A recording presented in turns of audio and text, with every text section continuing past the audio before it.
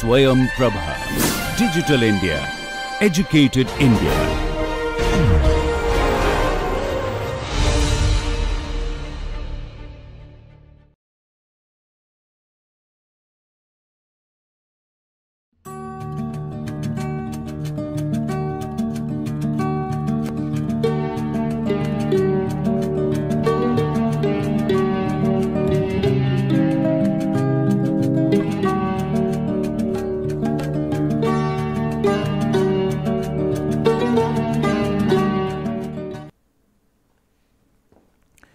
Welcome back to Aircraft Structures 1 course.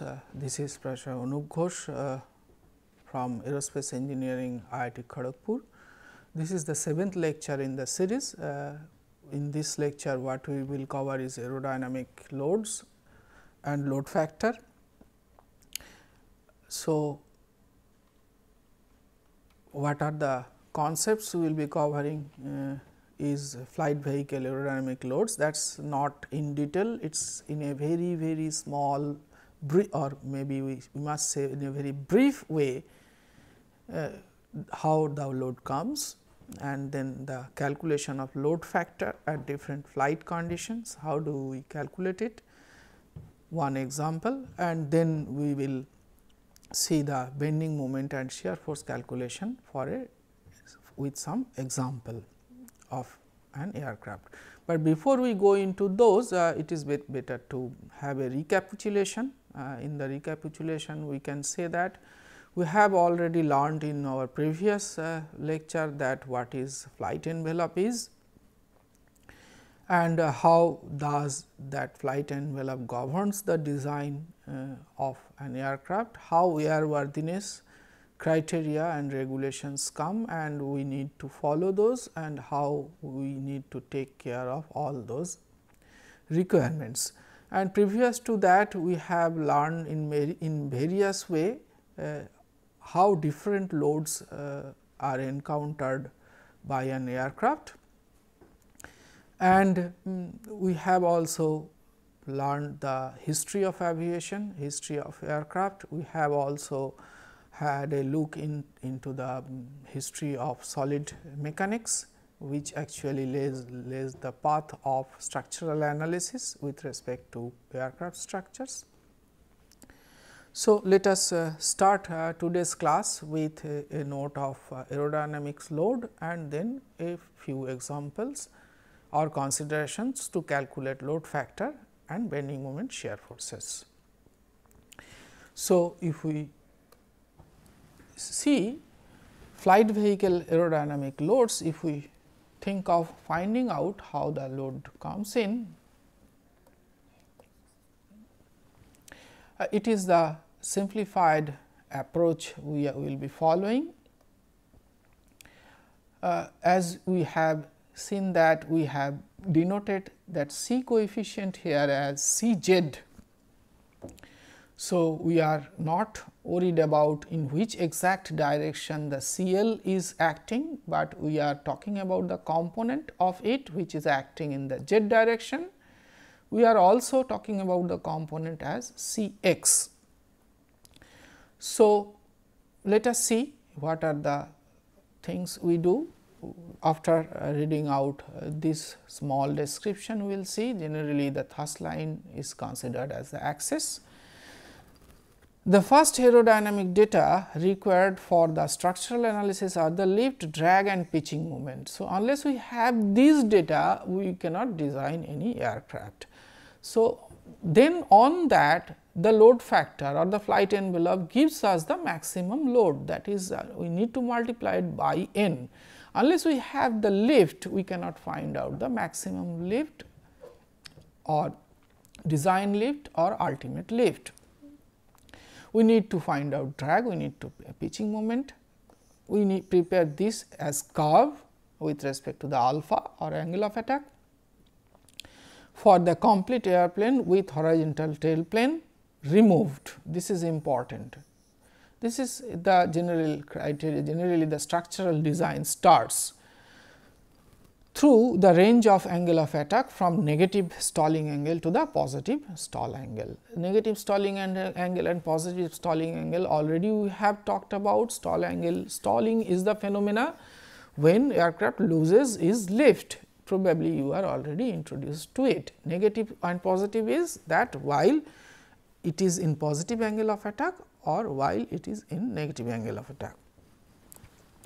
Wind tunnel test of a model aircraft with the horizontal tail plane removed will provide values for the lift, drag and pitching moment for all angle of attack. Components of lift and drag with respect to airplane reference axis are then obtained. The airplane reference axis are usually chosen parallel and perpendicular to the thrust line as shown by x and z axis. That is what I mentioned in a brief. The thrust line, this line is the thrust line which is considered as x and perpendicular to that is the z axis. The forces along the axis CZQS and CXQS, where Q is the dynamic pressure equals to half rho v square and S is the wing area. So, force coming from the lift is the total force CZQS in vertical direction and in the horizontal direction is this much.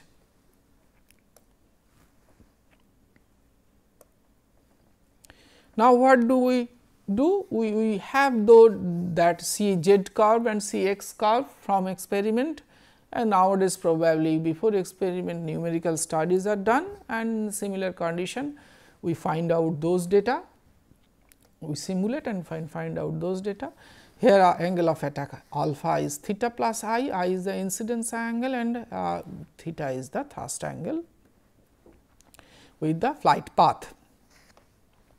And definitely a simple with respect to this diagram, if we see this we get the Cz as Cl cos theta plus Cd sin theta and Cx as Cd cos theta minus Cl sin theta, where Cl, Cd are the coefficient of lift and drag without the tail plane. Similarly, Cx and Cz are the Cx and Cz are the non-dimensional force coefficient without the tail plane.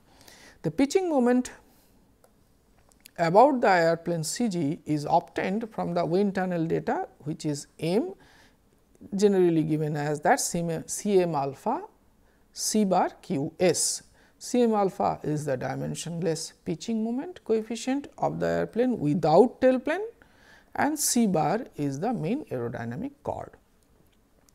So, these data we need for our structural design, we generally many times refer to this. For this reason, these parameters are shown here to some extent explained, and we will see how these data we will use for our structural purpose.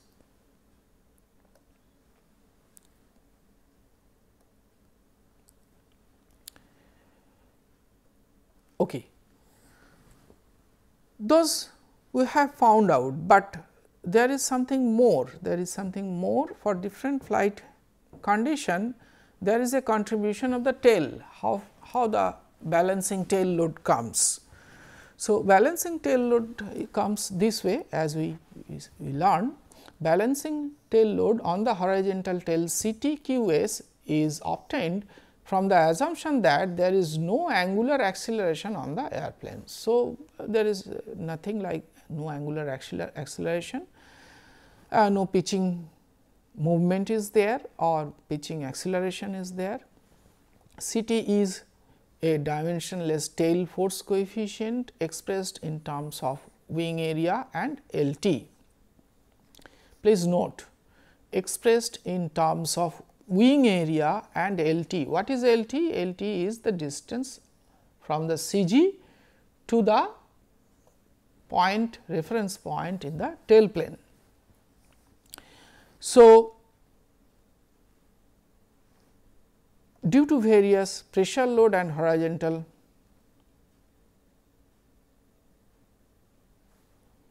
LT is the distance from the airplane center of gravity to the resultant load on the horizontal tail plane. Due to the variation of pressure load on horizontal tail plane LT theoretically varies for different loading condition.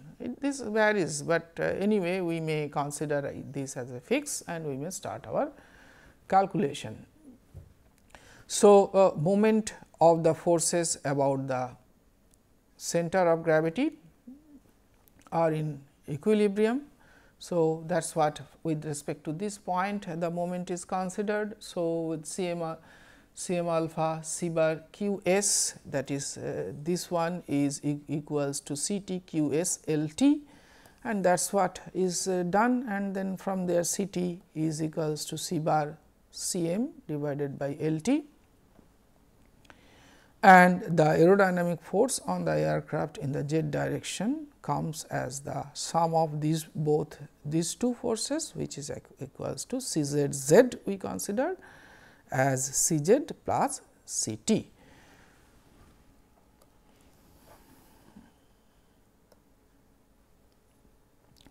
Flight vehicle inertia loads, this I was bringing in repeatedly in our previous discussion. Let us see in a methodical way what it is, how it is comes, and we will let us solve a few example with that. The maximum load on any part of a flight vehicle structure occur when the vehicle is being accelerated. The acceleration may be forward, may be upward. So, let us see how this acceleration may come. With example we will learn. The loads produced by landing impact, manufacturing, gust, boost and staging operation, launching and docking are always greater than the loads occurring when all the forces on the vehicle are in equilibrium. So, whenever there is a sudden change, there is the maximum load encountered by an aircraft. That is what is said, that is landing impact, manufacturing, gust and boost and staging, launching and docking, all these things. Before any structural component can be designed, it is necessary to determine the inertial forces acting on the vehicle. So, we need to find out, that is what it says, the inertial forces, and in general in 3 dimensional point of view we define the inertial forces in this form. But for simplicity we will solve problem in a separate manner, not in 3 dimensional form. 3 dimensional form is really bit complicated, we will learn later.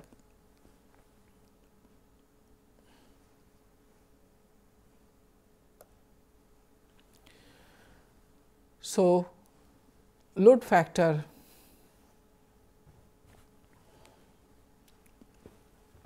for translational acceleration. For flight landing conditions in which the vehicles has only translational acceleration, every part of the vehicle is acted on by parallel inertia forces, which are proportional to the weight of the part. So, this is a very good example we always see while we experience the braking of a car. That is what we all have experienced. What happens? We go forward, or for a sudden acceleration, what happens? We push more pressure on the back of the chair. So, that is because of our body inertia, we are pushing it back, and there is a hinge in our waist. So, that is what it is, either pushes it back while it accelerates, or we come forward while it decelerates. But that is a visible movement, our muscle system accommodates that very slowly. It is not that slowly happens in all other structures. In case of aircraft, this is very predominant because change of velocity is huge in range. It is not like a car where in general it varies from 10, 20, 30 kilometer maybe within 2 or 3 seconds. So, it becomes the becomes more in case of flight vehicles or aircrafts. So, that is what is discussed here. When the vehicle is being accelerated upward, that is the condition we will be considering now. One point let us consider very carefully, that it is accelerating upward. This is what up, this direction it is acting, this direction it is acting. Now, which way the inertia force is acting? This is the mass W by g multiplied by A. This comes from the D'Alembert's principle in the opposite direction. So, if it goes up in a positive acceleration goes up, it acts in the opposite direction of it. So, that is what the inertia load acts on the system. Let n the load factor, and from the load factor definition whatever we know, that L is equals to N W, and that is what is equated with W plus W A by G. So, lift has to balance both these forces, that is what lift is equals to W plus W A by G, and that is equated with N W, and we get the N. And in a very simple algebraic way, we get that N is equals to 1 plus A by G. For downward acceleration, what happens? The inertia acts upward, and since the inertia is acting upward, this is negative and it is becoming 1 minus A by G. N is defined as the number of G's of acceleration in the vertical direction. For straight and level flight, N is equals to 1, there is no acceleration. We say level flight, aircraft model in wind tunnel is also 1, it is equivalent to the level flight. Aircraft standing on the ground is also equals to 1. So, these are the three typical conditions where what we generally encounter.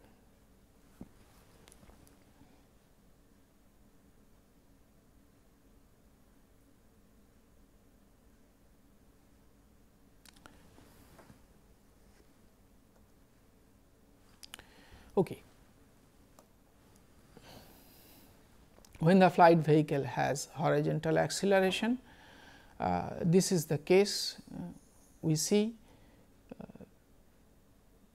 we have, since it is going this way, accelerating is this way, A x component. So, the W A x by G is the inertia force acting following D'Alembert's principle, and that is what is equated in this equation. It is very easy.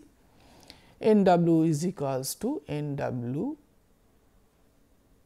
by G multiplied by A x, which is equals to thrust minus drag. Drag is not shown here, actually drag is acting in this direction. Okay.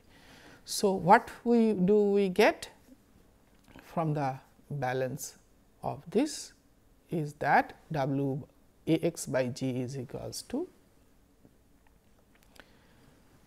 T minus D and N x equals to T minus D by W. So, a more general case if we look at, while it is in a different condition, and this is the z axis, this is the thrust line, this is x axis, this is z axis, W is acting this way. And if we look at the component, this is the component in the z direction is the acceleration acting, assuming that it is moving upward. So, the dummy force, inertia force following D'Alembert's principle is acting this way, and one more component is acting in this direction.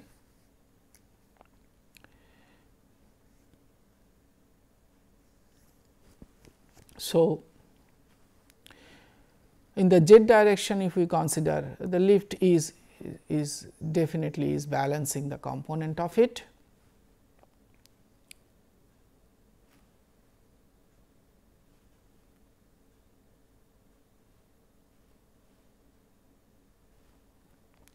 So, this is balanced as W cos theta plus this amount W A z by g, and if we consider summation of forces in the z direction, which leads to that N W is equals to this amount and N is equals to, this is N z is equals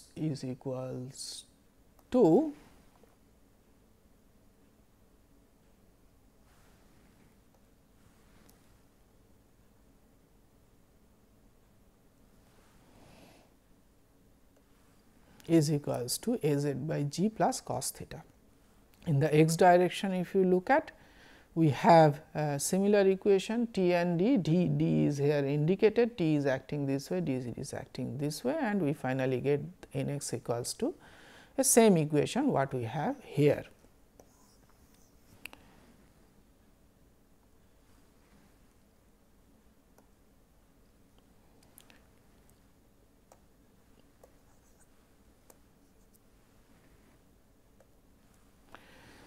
In the case of aircraft landing, the landing load factor is defined as the vertical ground reaction divided by the aircraft weight. This is what the ground reaction whatever we get. Please note that inertia force is acting downward. The load factor in the horizontal direction is similarly defined as the horizontal ground reaction divided by the aircraft weight. So, whatever the R x value is, that is divided by the weight. So, in z is this one and in x is corresponding to this one. So, a few example of different conditions and how do we find out the load factor we have covered, and let us try to solve a few examples, one or two examples.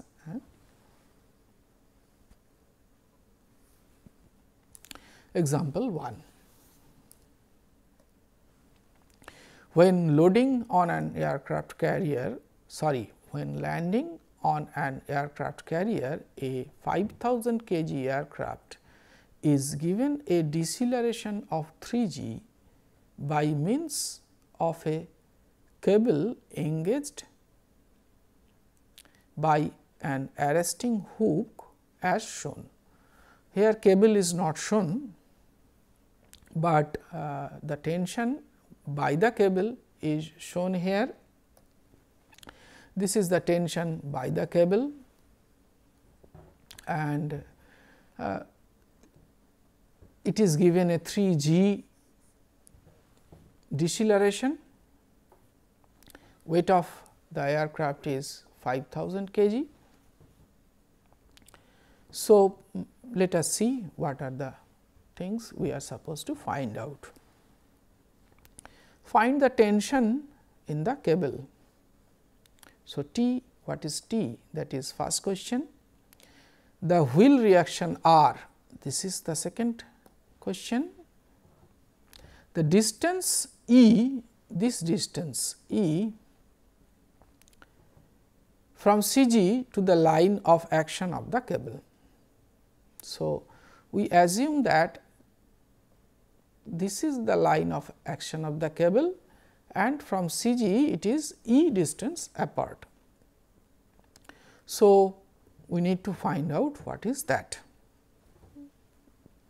Another question we have, find the tension in the fuselage at vertical section AA, BB in the portion of the aircraft forward section AA, if the portion of the aircraft forward section AA has a mass of 1500 kg and the portion aft of section BB has a mass of 500 kg. This needs some additional figure, that figure we will see later, we will come back and do.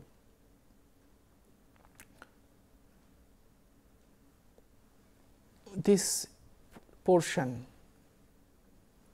AA, this portion if we separate it out, and this portion if we separate it out, this portion A has 1500 kg mass, this portion is having 1500 kg mass, and this portion is having 500 kg mass.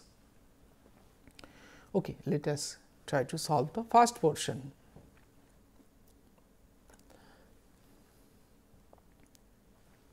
Need to clean.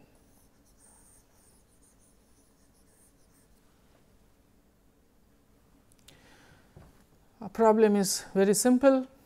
10 degree is given and acceleration is also given. So, that is what for the x direction is equation is drawn. This type of problem we have solved many times. So, there is not much importance given on it,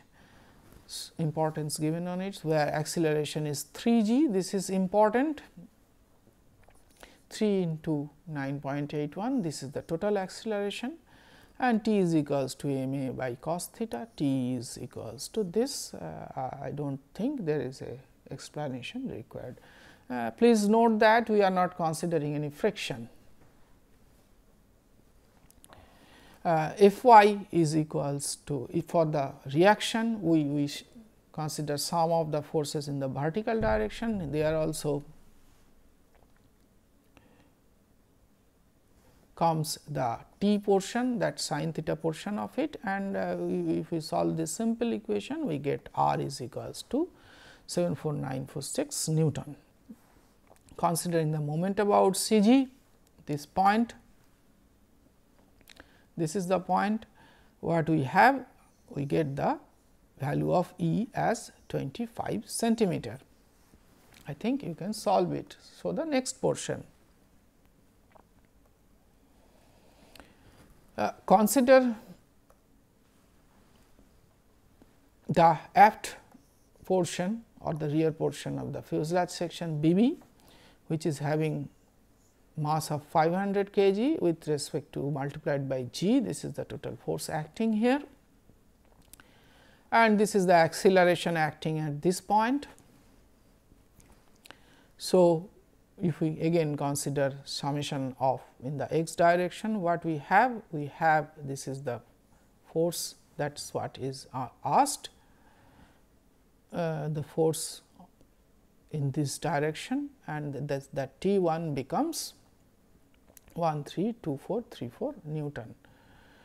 We take these components, this is the component 1477149, this already we have found out. So, that is why with diagram we have put it here. In the vertical direction, if we consider, we can find out the shear force acting in this particular cross section. Similar manner, if we consider the section left to the A section, and this is coming from the 1500 kg load, that is multiplied, not shown here, with g. This is also multiplied, not shown here, with g, and solving similar equations we get the T 2 and V 2.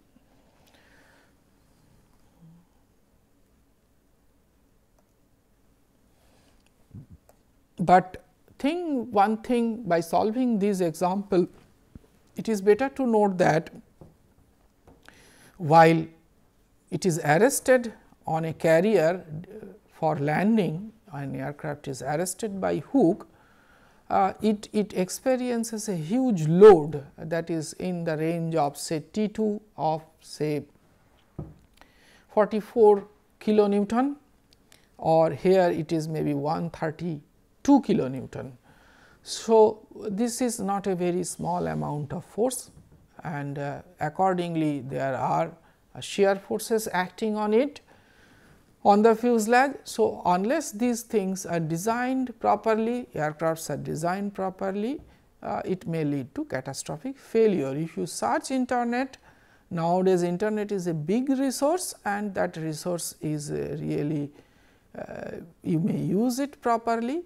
There are example videos of failure in this way. It is arrested and front portion, means there is a vertical crack in the fuselage and the front portions goes to accident, it is very bad type of failure. Okay. Let us go for the next example, example 2. Okay. As I mentioned the acceleration following D'Alembert's in the previous example also. Before we do anything, this example talks about landing impact, and important part of in this example is the D'Alembert's, following D'Alembert's principle, what is acting on MA. So, it is the deceleration, and on depending on the direction, it is though the displacement in this direction, since it is deceleration, the inertial load will be acting downward. So, this point you please keep it in mind. Let us go to the problem now. A 15,000 kg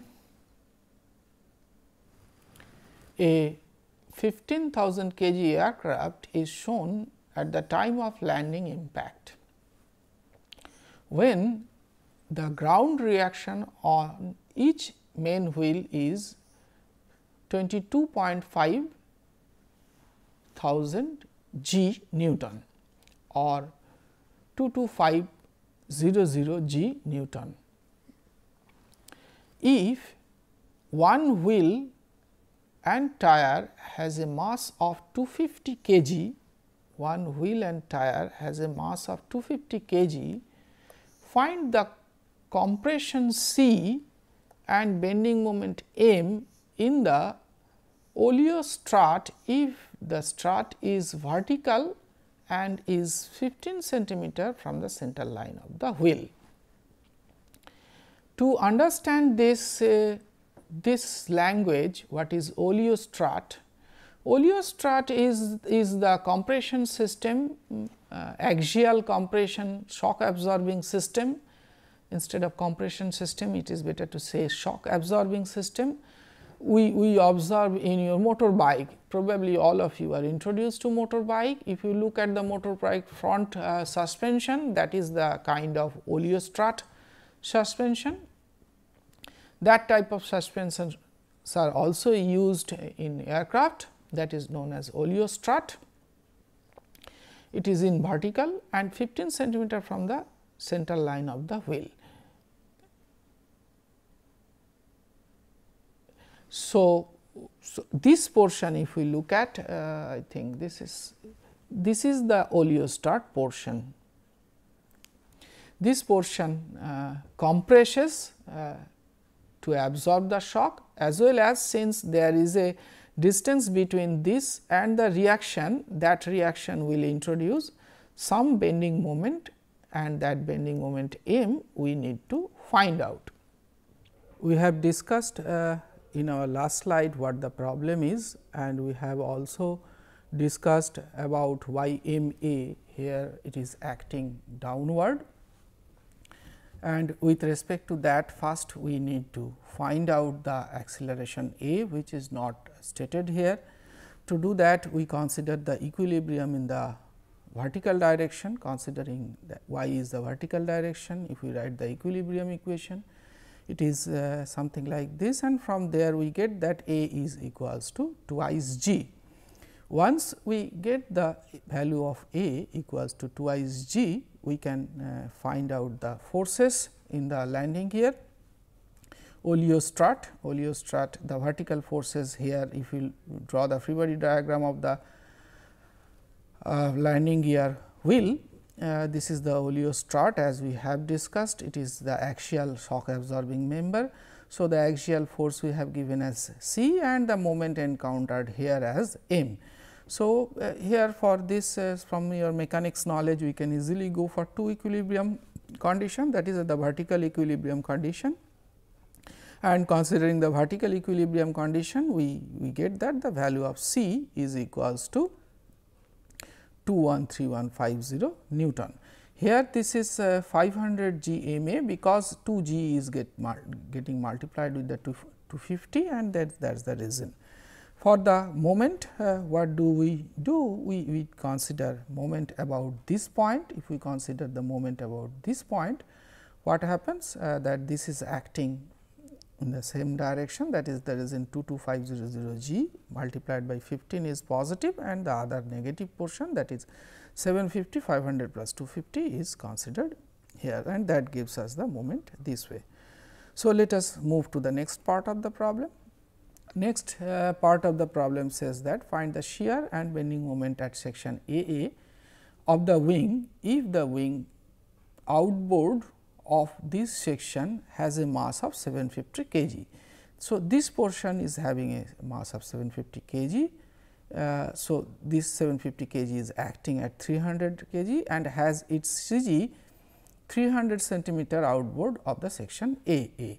So, from here it is acting 750 g is the total force.